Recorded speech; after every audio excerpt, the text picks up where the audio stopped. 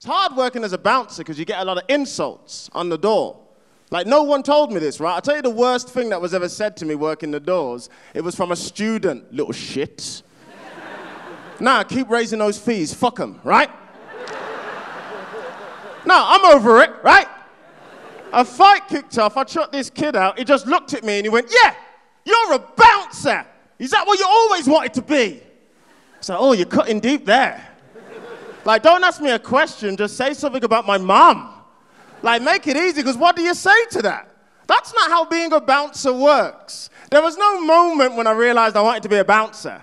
It's not like I was in school as a kid and my teacher sent me out the class for talking and I stood next to the door and I was like, actually, I'm pretty good at this. Yeah, I think the career opportunities are out here, to be honest with you.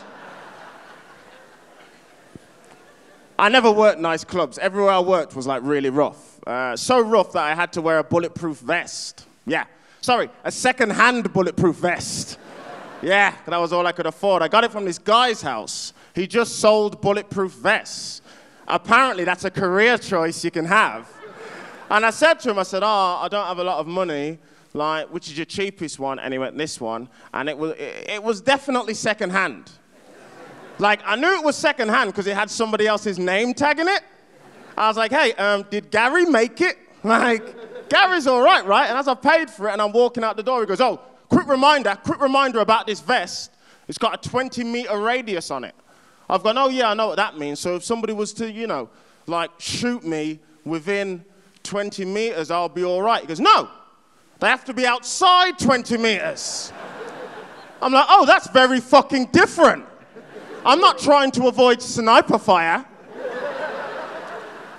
And I still took it, and I would wear this vest on these really rough nightclub doors, and I'd always think to myself, man, if somebody was to, like, pull a gun out now and try and shoot me, I'd have to use, like, reverse psychology or something.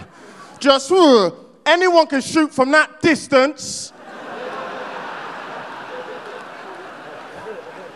Call yourself a man, you better go 21 meters away. Let's say 25 just to be safe, just...